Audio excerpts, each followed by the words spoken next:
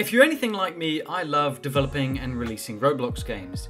There's nothing quite like seeing players enjoy your amazing creation, something you've put your sweat and tears into.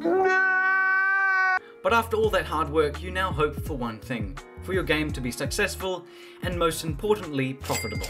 In this video, we'll go over the best ways to increase revenue inside your Roblox game. There are various ways you can earn Robux from developing a Roblox game, but specifically today we'll focus on the main three methods: game passes, developer products, and premium payouts. Each of these methods play a major role in your game's total revenue if used effectively. Game passes. Game passes are one-time purchases that give players special perks or abilities in your game. These can range from exclusive in-game items such as a sword or exclusive vehicle, to special perks or access to exclusive areas such as a VIP-only area. So right off the bat, game passes are a must in every Roblox game. The reason I say this is game passes are one of the best ways to generate Robux for your Roblox game.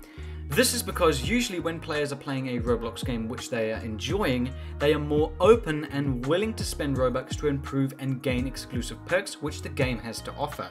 What I mean by this is, you as a player are more likely to spend Robux on a game which you enjoy compared to a game which you don't. And by including game passes into your game, it doesn't necessarily guarantee the player will buy it, but it gives them the option to.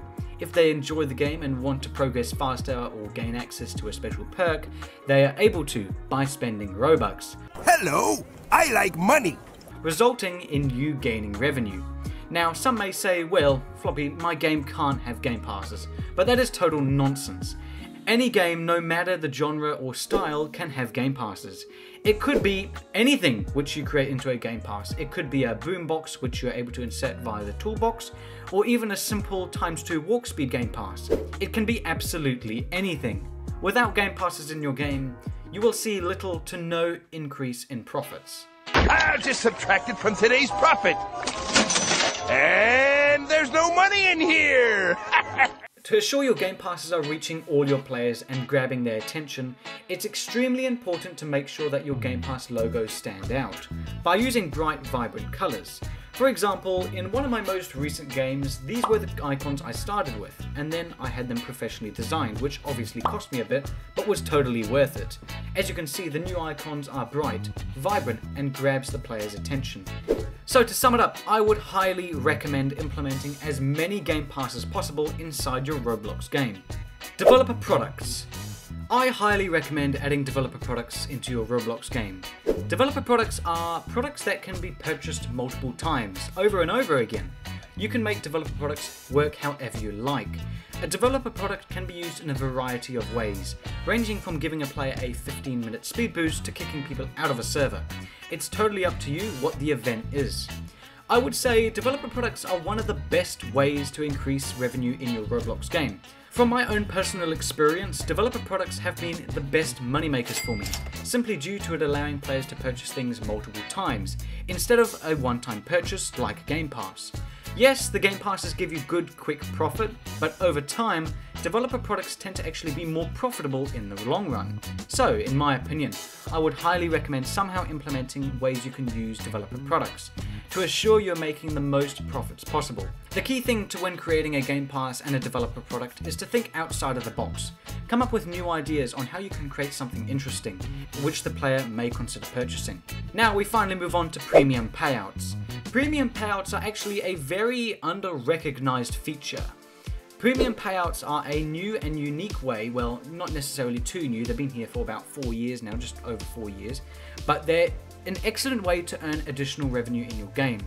How they work is, developers earn Robux based on the playtime of a premium player in the game. The longer the premium player is in the game, the more Robux the developer will earn. You'll often see in a lot of games that they offer premium benefits. This is because developers want to assure that the premium player feels special and continues to play the game for a longer period of time. Premium payouts is pretty much free Robux for the developers. All you need to do is make sure your Roblox premium player stays in your game for as long as possible. You can easily do this by implementing systems which give special perks to premium players, such as a speed boost or exclusive items in a game. It's totally up to you. To sum up these 3 methods of increasing your game's revenue, before you focus too much on the money-making side of your game, it's important to make sure that your game is actually enjoyable. Question to yourself, if I were a general player and I chose to play this game, would I actually find it fun, and would I want to return? It's key to question yourself these, because if your answer to any of the questions were no, you have improvements to do on your game. You need to assure that your game is fun and enjoyable and players would actually like to return. Making your game fun and enjoyable is something you need to focus on before you even begin thinking of working on the game's monetization. Only after you've answered yes to those questions do you then move on to the monetization side of your game. But that is it from me. If you have any tips or advice that you would like to share with others, please do so in the comments of this video. I hope this video has helped guide you in the right direction with increasing your revenue in your Roblox game, simply because profits and game revenue is a very important part when it comes to developing a successful game. I wish you all the best of luck.